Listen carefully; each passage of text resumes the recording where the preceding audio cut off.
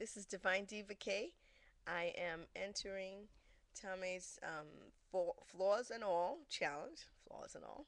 Um, I believe, I know, I don't believe, I know I'm beautiful because God made me beautiful.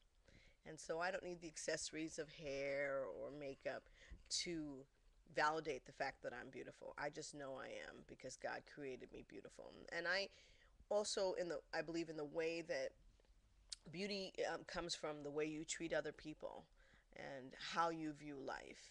And so, um, I had to think twice. I will admit I had to think twice before I put this response up.